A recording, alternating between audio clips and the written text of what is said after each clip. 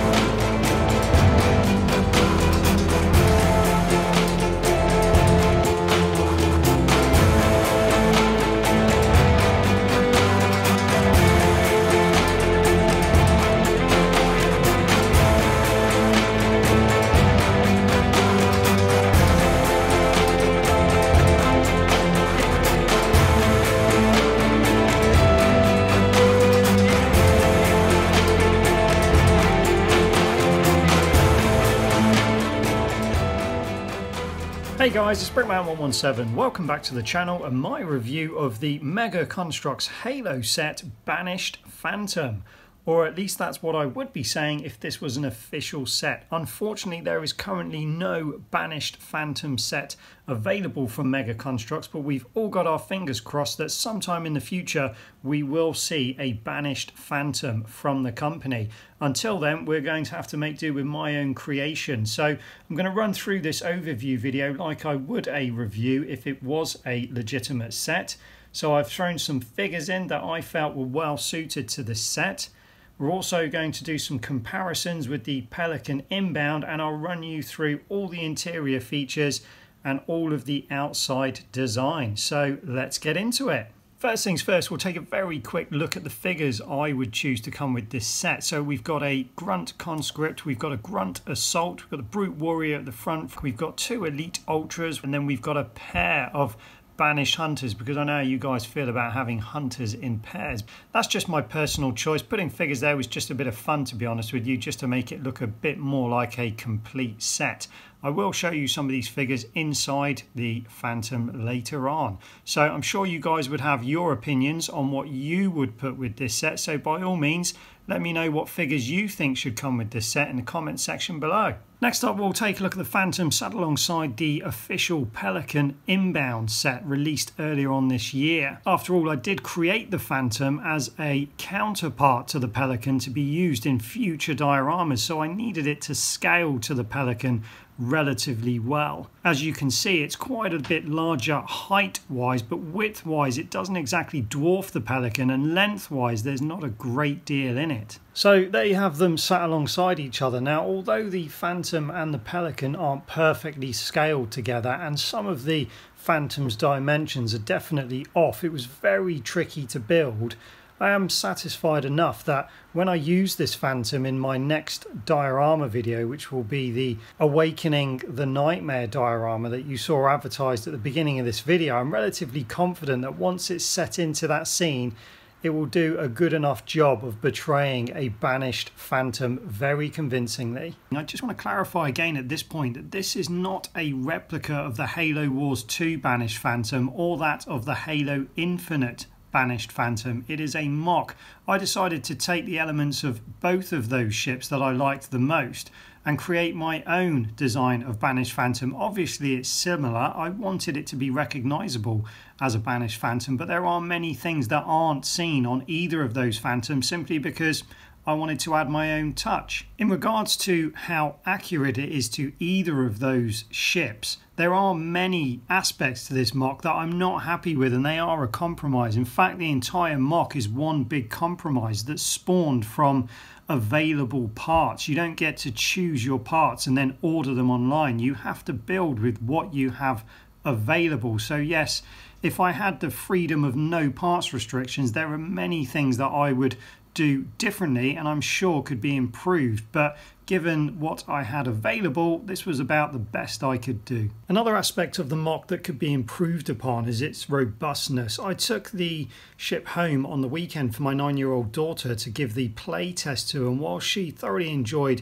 seeing it and playing with it, it wasn't long before various bits started to drop off. As I say, this is a MOC. It's not gone through all the rigorous tests that a official set would have to go through to make sure it stays together. The silver talons coming out of the back, they do tend to come off easily.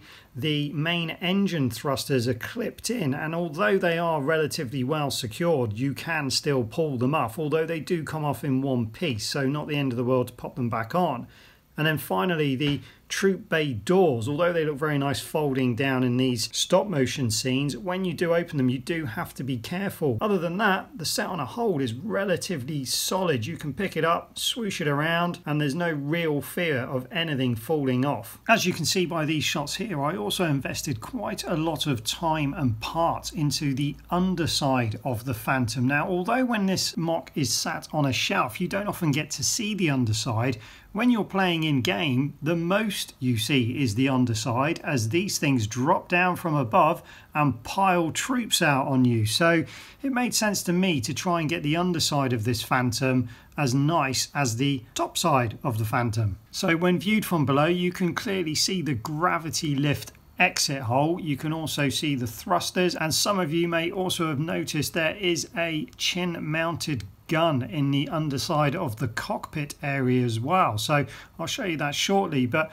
on a whole, the underside was actually quite a lot of work, so I'm relatively pleased with the way it's turned out, especially when you view it on the turntable like this, as this is the first time I've actually seen it from below as well. And so finally, before we move on to the interior, here's a very quick stop motion of the chin gun operating up and down. As you can see, it can come down, it can be turned left to right and elevated into almost any position, and once it's stowed back underneath the cockpit it almost disappears into the lines of the ship.